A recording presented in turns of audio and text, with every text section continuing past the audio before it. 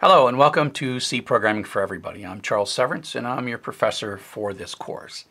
In this lecture we are going to do a very rapid translation from Python to C. So as I've shown you in our earlier lectures, C is kind of like the mother tongue of advanced programming languages. Python itself was written and still is written in C. And Python is deeply influenced by C, even though the syntax looks very different, right? And if you've taken all my other classes, you will have seen PHP, you'll have seen JavaScript, and to some degree even CSS takes some of its inspiration from the syntax of C. And so I'm not intending for this to be your first programming class. I intend for you to be an expert in Python. Well, not expert, but certainly I'm not going to tell you what an if statement is. I'm not going to tell you what a variable is. I'm going to just tell you how to use variables in C, and I'm going to tell you how to use if statements in C. And so that's why a solid foundation of Python, not wizard, but solid foundation of Python is essential. And frankly, I would rather that you learned a bit of PHP, some JavaScript, and all this other stuff before you come. I see that I think C programming is not the first class that you should take, but instead it is your gateway to the advanced work that you're going to do. And so I think C is very, very important. I just don't think it's your first programming class. So you might think Python and C are not very different, although Python is written in C. Python has white space. That is part of its syntax. C, white space is ignored. I do like C better in that. Python is very object-oriented. If you read an article I wrote on Quora, you'll see I rank all my languages, and I put JavaScript and Python as the most object-oriented languages. Java is a little less object-oriented, and C is like the least un-object-oriented. C is not object-oriented at all. Python has wonderfully convenient data structures in the form of lists and dictionaries. PHP has arrays, and JavaScript has objects. All beautiful, beautiful stuff. They're very object-oriented structures. C does not. It's fast, it's efficient, it's powerful, it's got structs and pointers, and by golly, you will use them, and they're not convenient, but they are scorchingly fast. And by the time we're done with all this, we will see how to use structs and pointers to build lists and dictionaries. And that really is, we will follow down the path of building Python. So you'll see a common theme throughout this class of how Python achieves what it's trying to achieve by writing C. Python has automatic memory management to the point where if you've been a Python programmer, or a PHP programmer, or a Java programmer, or JavaScript programmer, you probably don't even know what memory management is. Well, you're going to by the end of this class. And by the end of this class, you're going to be able to see how Python automates memory management for you, right? Python is written in the 80s and C was written in the 70s. In many ways, I see Python as a convenience layer that was built on top of C. Just C programmers look at C, it's like, it's great, it's great, it's great. If we just had this layer of easiness on top of it, then things would be better. And so that's what Python is. Now, Python also introduced things like quite different syntax to make it indentation, required because they thought it was a good idea. So we could argue one way or the other. I mean, I'll tell you, when I'm writing a million lines of code, white space is not, to me, a good way to have syntax. So we're going to look at C through a Python lens, and we're going to learn by example. Now, most of the time, I tell you, don't copy and paste. Don't cheat. Don't look for solutions. This lecture is the exception to that rule. I've written this lecture as a Rosetta Stone. It's just a little tiny bit of connection to what you already know in Python to what you're going to do in C. And so I'm not intending at this point for you to build your own stuff based on reading a book.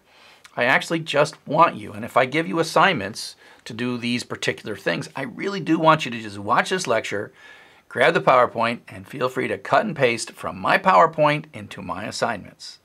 Because this is, I don't know if you've ever seen it, where the mama tiger is teaching a baby tiger how to hunt, and the mama tiger goes out and gets something or other and brings it back and puts it near the baby tiger and lets the baby tiger chase it.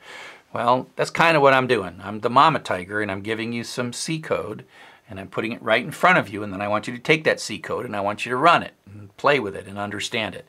So I'm not expecting in this lecture that you're going to derive it, that you're going to sort of somehow read the textbook, look at a problem, and solve the problem.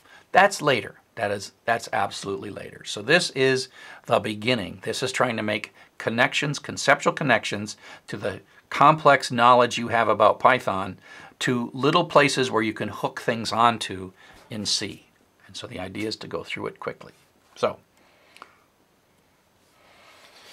I do assign some of these as programming exercises. It's intended for me, my intent is that you'll watch the lectures and just work on the code at the same time. I'm not trying to test what you learned. I really want you to watch and listen and type. That's how we learn, right? You could cut and paste it, or you could type it, and you could type it one piece at a time. And the mere act of you typing, even though you're just looking at a slide and typing it in, at this point in the course, that is the learning objective of this lecture. Now, that whole rule of just typing code in that you're looking at from someone else, don't do that forever. Later, I want you to do things like synthesize what you learn in the book, synthesize it, struggle through it, and figure things out and do the assignment yourself. So don't go searching if you want to gain maximum benefit. If you're just in the biggest hurry of all, just go ahead and search. But please, if you want benefit from this class, don't cheat yourself. There's a lot of similarities that I'm not going to cover. You can go read the textbook, like the plus, minus, asterisk, slash, and percent. Hey, probably when you were learning Python, you're like, whoa, what's this percent thing, and why did they choose percent? And the answer is, that's what C chose, and so modulo is just percent in all these other languages because they flipped a coin in C and decided percent was modulo. The comparison operators, the assignment operator is equal sign, which means that the equality operator's got to be double equals, exclamation equals, less than, greater than, less than or equal, all that stuff's the same. Variable naming rules, the same. You start with a letter, underscore, and then numbers, letters, and underscores, and case matters, both languages. While loops, the concept of break and continue, which, you know, some people get all worried about. I love break and continue. If you've taken my other courses, and you'll see when we talk about it in C, I love break and continue in C too. Maybe because I learned C first, and I just love breaking. And okay, enough about that. I love breaking and continue. Okay, enough about that. Constants. About the only thing that's really different in constants is like strings and characters and booleans. And strings and characters are like the biggest thing in the beginning. Both have int and float and char and byte. Now, again, byte and string and char are not the same thing. C has no str class, which is the string class, list, or dictionary. And Python has no concept of struct or double. And in a sense, you could think of Python's float is really C's double, right? And so by the time Python was written, the notion of shorter floating point numbers is less critical. There are some differences. A lot of this, I think, was in the design of Python, trying to be a little less obtuse and a little more convenient.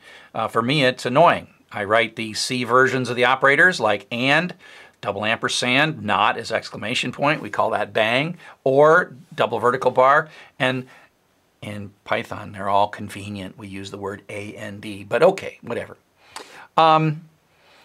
So there, in C we have a for loop, but it's an indeterminate loop. If you remember the definition from Python for Everybody, indeterminate loop is one that you have to examine to see if it's got an infinite loop, whereas in Python if you say for x in some list, you're going to go through the whole list. It's a determinate loop. It only runs until that list is exhausted. C does not have such a thing, right? It just, every loop has got a condition to finish it. Now we write loops like for I equals 1 to 100 or 0 to 99. We write them and you can look at them and say, yeah, that's not an infinite loop. It's just technically you have to look at the loop to make sure that you haven't inadvertently made an infinite loop. There's no predefined true and false. I find this really like, wow, couldn't they got EOF, capital EOF for end of file in C. None and null are similar concepts, but quite different. None in Python is its own type. Null is the number 0. that's cast to be a pointer to nothing. And so none is like specially marked empty. Null is a 0. We'll get there. We'll get there. Strings and character arrays, for a while you can kind of pretend that character arrays in C are mostly like strings, like when you throw a constant and you pass it to a function. They kind of look the same. But like once we start working with them, you'll see they're very, very different. And that's kind of the first fun part of the first part of this class, is like strings are now your responsibility. There's no help, right? And C, of course, has no list or dictionary, and Python has no concept of like tightly packed data, which is what structs are, and doubles and floats. So here we go. Let's get started. Let's see if my pen is working here. Yeah. So what we're going to see is, on one side we're going to see some Python, and another side we're going to see some C. And so this is just talking about output. This is Python 3, of course. And so we have a print function, and it takes any number of parameters. One of the things you'll notice about the print function is like hello space world. Well, that's part of this constant, but answer comma 42 puts a little space in between answer and 42 in the output. So if you want to suppress that kind of automatic addition of spacing, you have to maybe concatenate things together or some other trick. The print statement automatically knows if it's got a string or a float or an integer, and it just does things kind of all automatically. And so if you want to see something, usually you just print it. Okay? So let's take a look at the compare and contrast. So first off, you pretty much are going to have to start every one of your C programs with pound include standard io.h. Comments are different. Python comments are pound sign to the end of the line. C comments are /* across multiple lines to */. So everything in between there, that can be multiple lines. Later versions of C also add the what's called the C++ style of comments, and JavaScript uses those as comments, which is the //. So when you're writing, you probably can use // in the C that you're using, but I'm kind of being kind of strict, and so I'm pretending I'm in 1978, so I'm not using that C++ style comment. Again, that came from C++, it didn't come from JavaScript. Some of you have taken Python classes where there's this like __ main, and it calls this thing, and it makes a function and calls it and indents everything, one tab. And they're really imitating C in that respect. And I don't like that style. I think those people who do that in Python, I'm sure they have a good reason, but I think they're just like wishing it was C.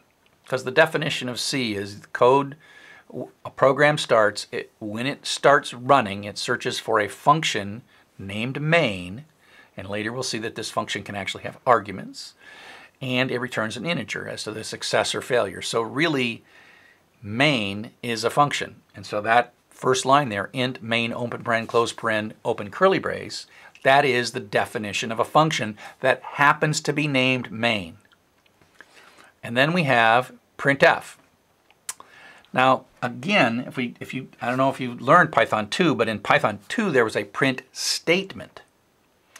In Python 3 there is a print function, and so here we're using a Python 3 print function, and C never did the statement. So C decided, as we'll talk about later, to not have any input-output, any reading or writing in the language itself, but instead put them in standard libraries. And that's what this pound includes stdio.h is saying. Okay, I'm going to do some I/O here, input-output here, and so include the C input-output library. Okay, and so printf takes as its first parameter a string. The other thing you see in C is you can't use single quotes for long strings. Later we'll see single quotes, but in C there's a major difference between single quotes and double quotes.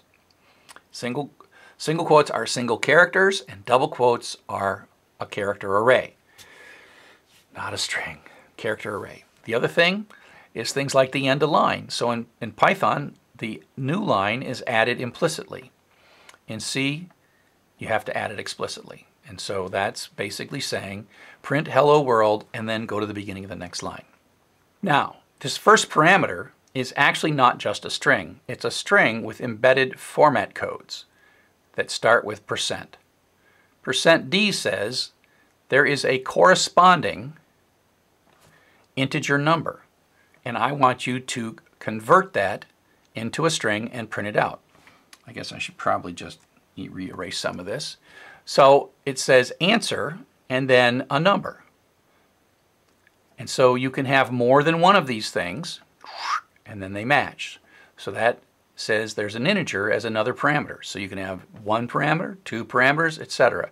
And so for beyond one parameter, like in this one, x %.1f, that corresponds to this first floating point number, and this %d corresponds to the integer one. Okay, so you have these percent things. Now, we will learn that these percent things have a language unto themselves in Chapter 8. And this is basically saying, please print me a floating point number with only one digit of precision, right? So %.1f says print a floating point number. And then if we want a string, it's %s. But this really, Sarah here, double quote Sarah, double quote, is a character array. And it's actually not 5 characters, but 6, because there is always a terminating 0 character at the end. And so %s says the parameter needs to be a character array and properly terminated by an end of string indicator, which is a 0 character. So that's this, right? It's pretty simple, but we got a lot of stuff to cover here. And this is the Rosetta Stone. It's more complex in C. You have more control. You're doing things more explicitly, and it's not doing it for you automatically.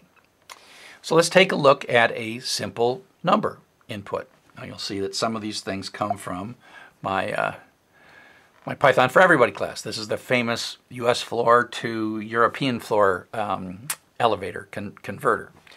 So we're going to print something out. Now one thing about C is that you've got to declare all your variables.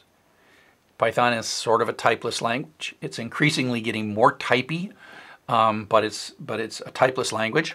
So we have to declare that we're going to have two variables, USF and EUF, and they're going to be integers. We print the statement. About the only difference there is we have to put the \n in, otherwise it won't automatically do that. And then we have this IO routine, again coming from stdio.h, called scanf. And its first parameter, much like printf, is actually a formatting string.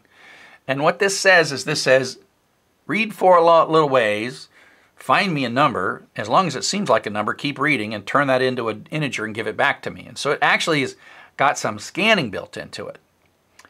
And it reads until it finds a non-digit and then stops and says that's the number. So it turns out in C, the way you could type a lot of different things here.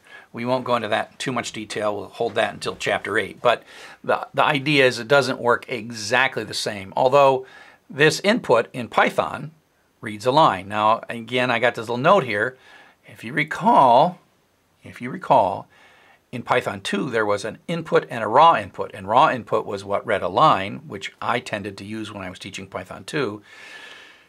Input was a weird thing that had some kind of scanning thing going on, and it scanned and threw stuff away, and it grabbed something, and it might go to multiple lines, and it was totally inconsistent, and it was worse than scanf.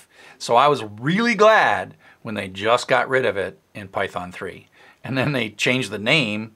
What used to be Python 2's raw input became input in Python 3. So the old input from Python 2 is kind of like homage to scanf in C, but it's not exactly the same. And the reason it's not the same is the input in Python 2 was deriving the type of the data from what it encountered. So it might give you back a string, it might give you back a floating point, it might go like, oh, that's dangerous, right?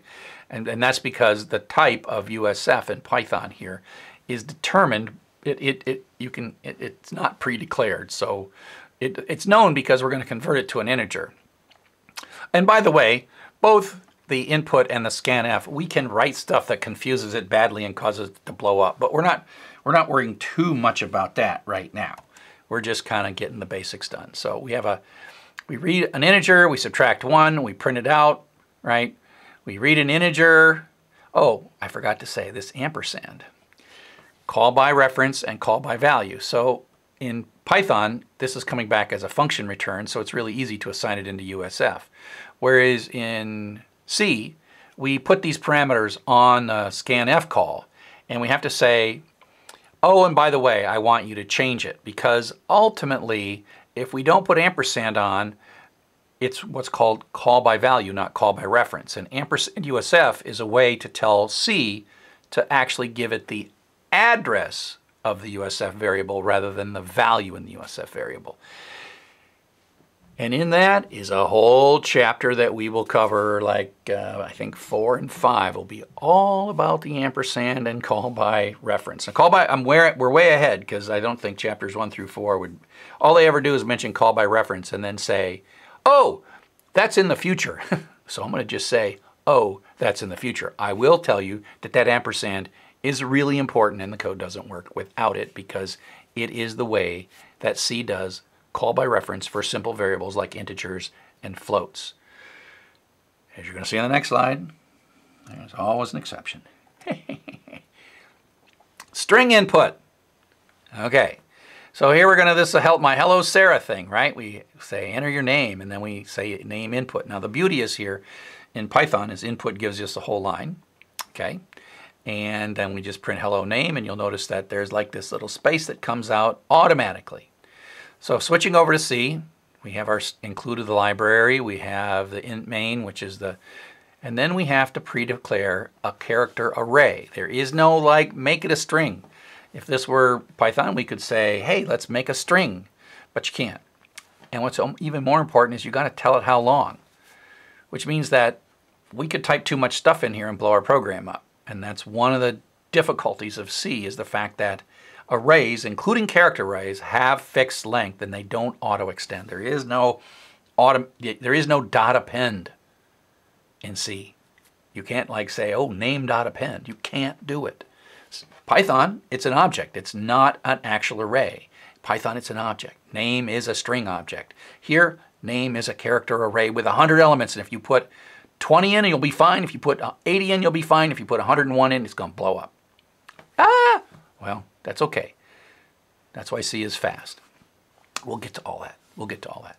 So we print out a prompt and we say scanf, and we say, in this case, %s, give me a string, and you can put a limit on it. So we're saying, look, only read up to 100 characters. And you'll notice there is no ampersand on name, and that is because name is an array.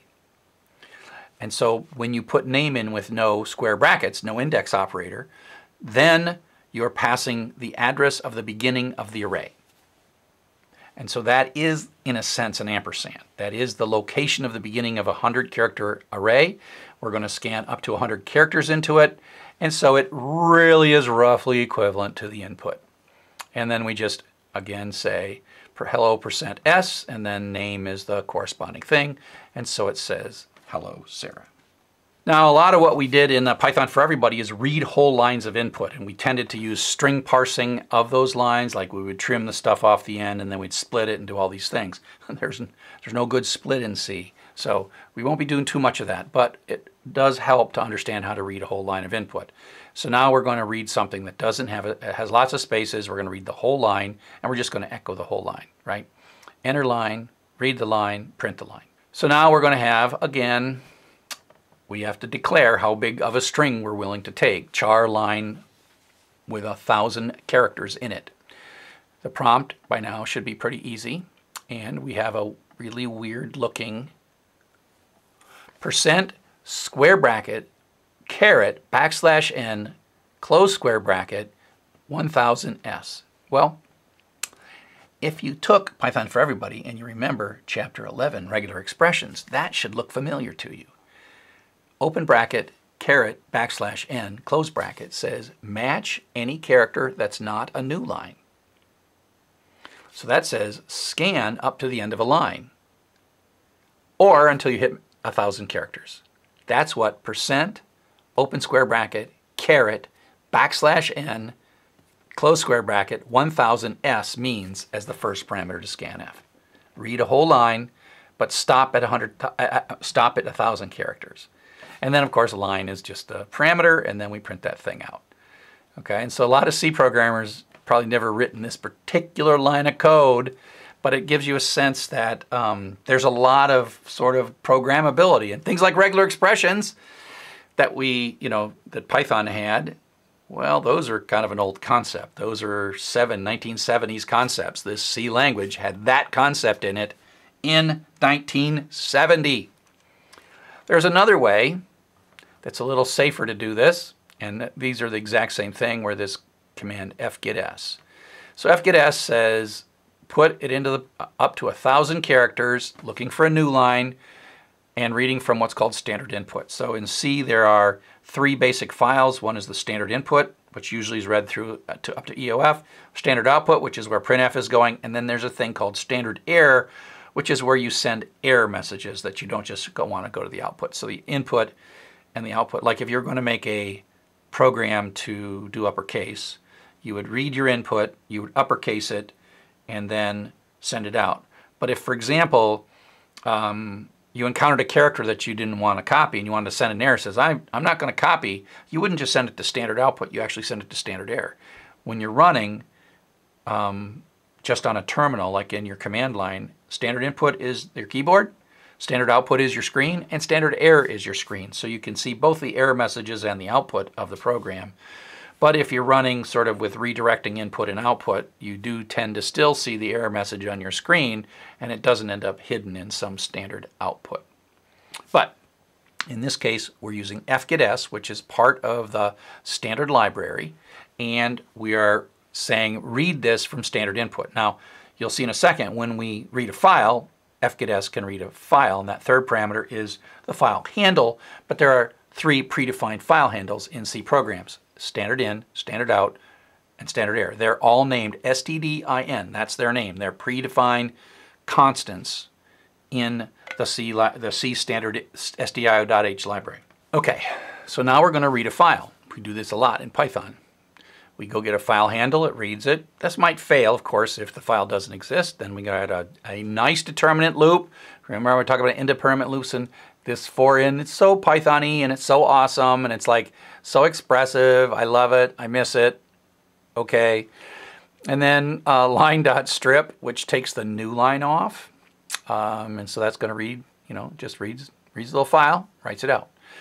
So we have to create a variable. We'll call it 1,000 characters. In Python, we could have any length of characters in our file and it would work. But in C, now we're going to have to actually say we can only handle up to 1,000 characters because we've declared the line that we're going to use, the line variable we're going to read this in, has 1,000. There is a equivalent to the handle. File is a type. It's defined in stdio.h, star hand, which means it's a pointer to a file object. And hand equals fopen, romeo.txt r. So that's 2 character arrays, romeo.txt and r. And actually, the open in Python is inspired by the fopen in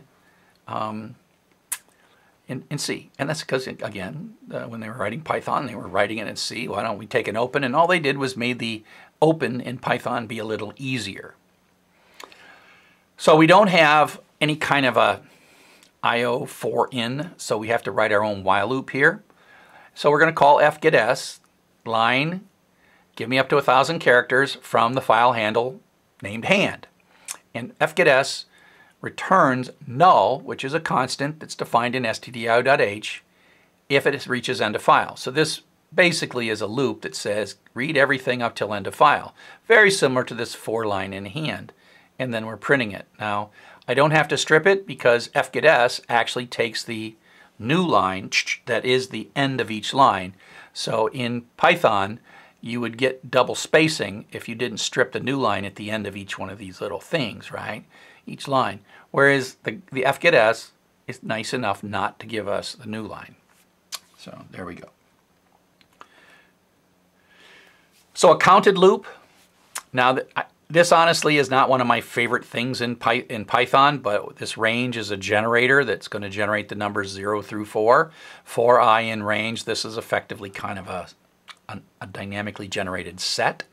and then we're going to print it. So we're going to 0, 1, 2, 3, 4. In C, we of course have to declare that I is going to be an int, and the for loop has 3 pieces separated by semicolons. There's the initialization piece. Now, PHP and JavaScript are the exact same thing, so if this looks familiar to you, that's because you took those classes. Congratulations.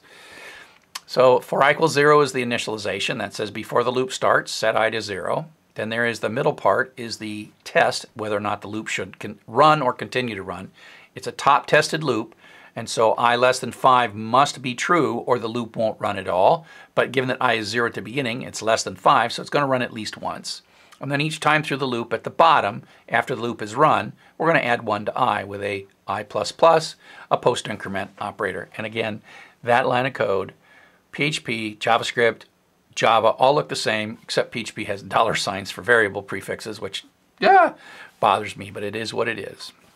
And of course, we have a block, curly brace, open curly brace, and close curly brace denote the block, and then we simply print the variable out, and both bits of code produce the exact same output. So if we get a little bit trickier, we're going to do take an example from my Python for Everybody class and look at the max and min.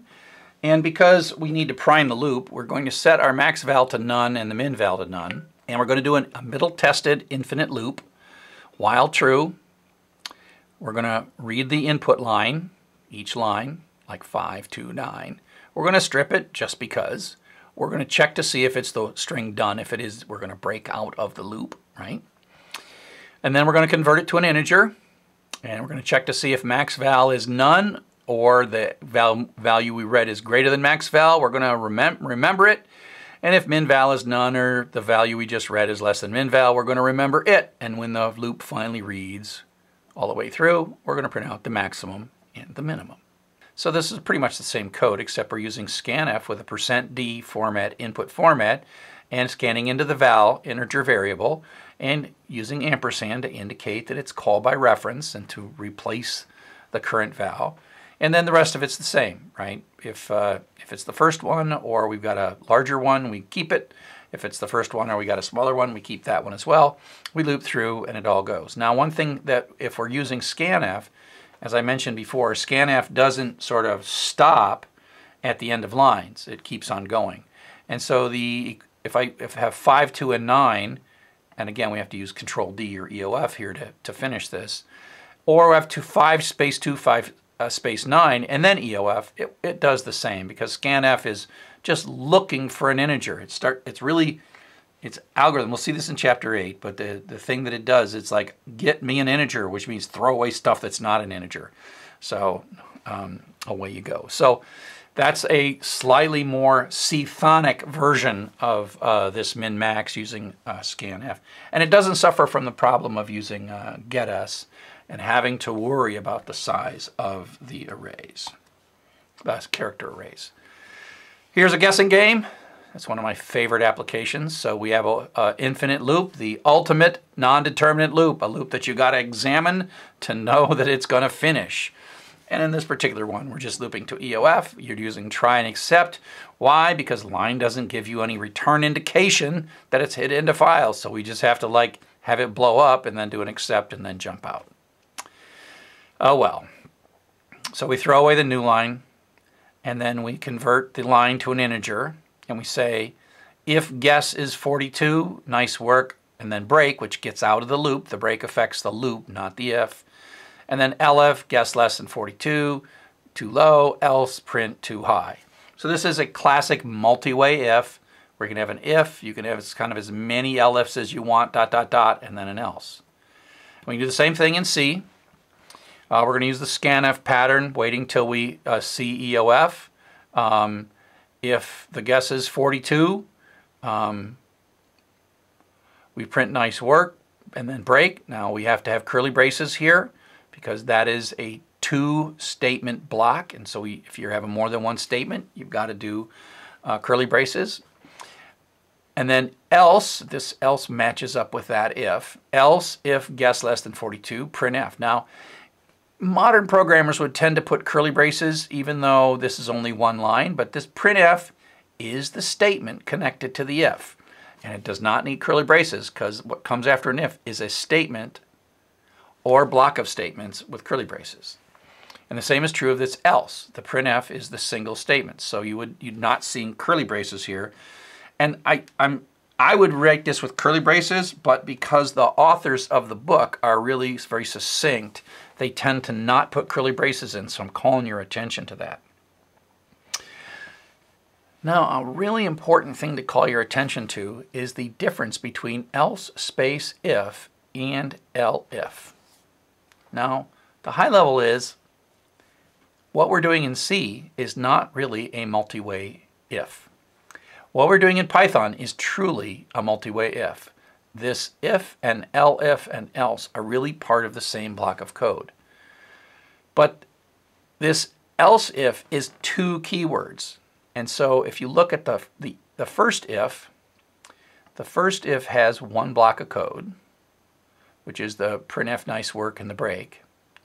And then the else clause of the first if is this entire block of code here, which is if guess less than 42, printf yada yada, and then another else.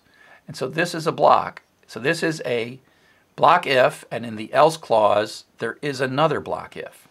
And so if you look at this, really the indentation of this stuff ought to be in this, like the else if part in the else, that indentation should be further in. Now, by convention, we don't de-indent, we don't add that indentation, even though it's technically correct, because this is an else, and then there's one statement, and that statement is the if, okay? And so we use this idiomatically all the time. It looks like a multi-way if, else, but it's not. It's actually a further and further deeply nested else if, an else with an if inside the else, and then another else with an if inside the else. We just don't indent it. We indent it by convention as if it were a multi-way if. You don't need to know this precisely when you are writing code, but I just want to point that out in case, like in the back of your mind, you're like, why does Python call it elif, which is one reserved word, and why does C not have an elif, but instead has an else if? I think when Guido invented Python, he said, look, that's a cool convention. Let's make it actually part of the language rather than a idiomatic use of the language. Okay, enough of that. Okay, calling by value functions. This is pretty easy, right?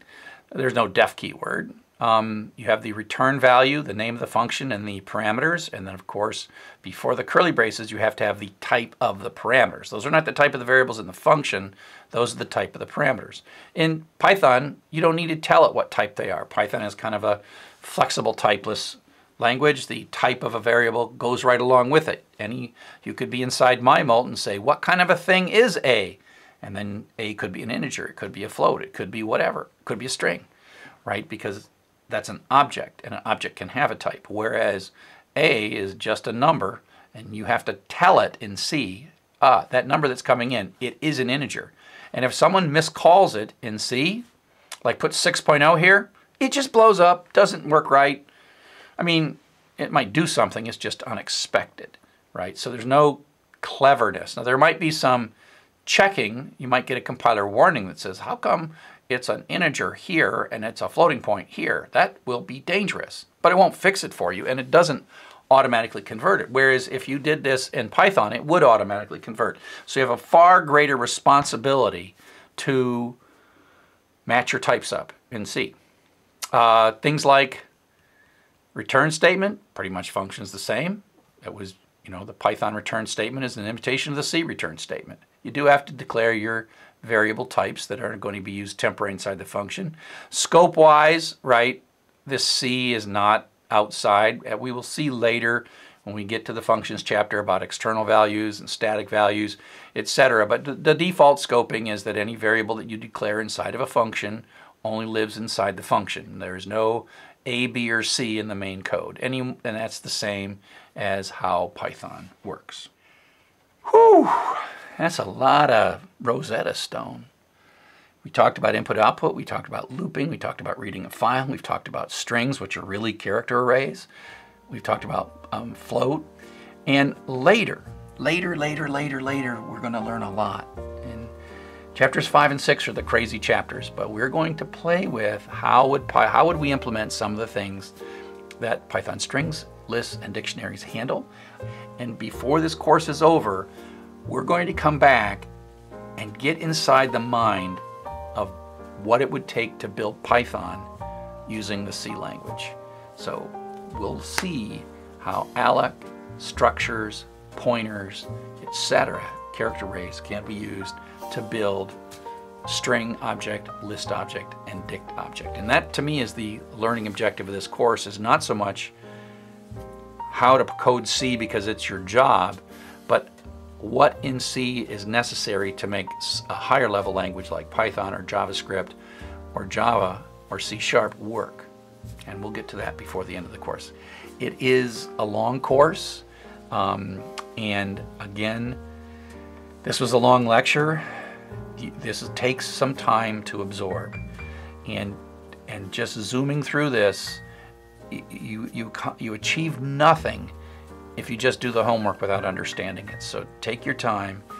I put the lines in this lecture, the lines of code, are there very much on purpose. Every single one is trying to teach something.